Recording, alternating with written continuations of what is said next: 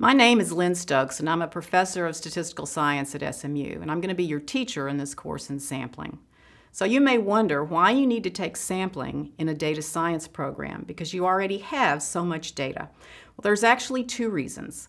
One is that the sample data can be used to augment the data that you already have available. For example, suppose you want to know how your customers would react to a new product. That information isn't in your data already, but you can use the data that's there to make the information that you collect from a sample of your customers more valuable.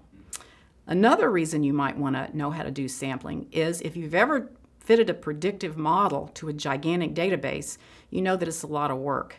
Especially if you're in the model building process, every time you run that file, it takes a lot of time. It turns out that if you sample the data cleverly, you can get a model that does just as well at prediction in a lot less time. So we're going to talk about both of those ways of using sampling in data science. Now, I didn't learn much about sampling in graduate school, though I took one course, but I didn't know how it's really applied. I actually learned that in on-the-job training in my first two jobs, which were at the U.S. Fish and Wildlife Service, where I sampled ducks and geese, and at the U.S. Bureau of the Census, where I learned how to sample people.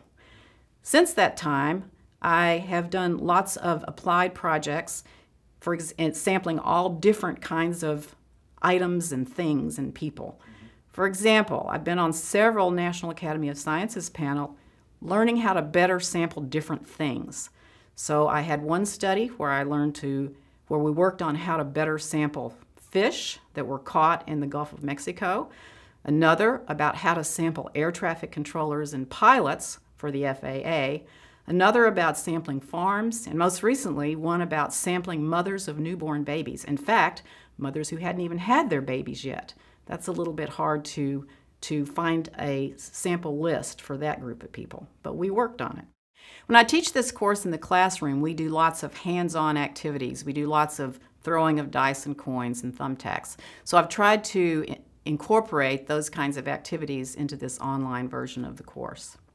Sampling is a very useful topic. I found it useful both in my professional life and also just in reading the newspaper.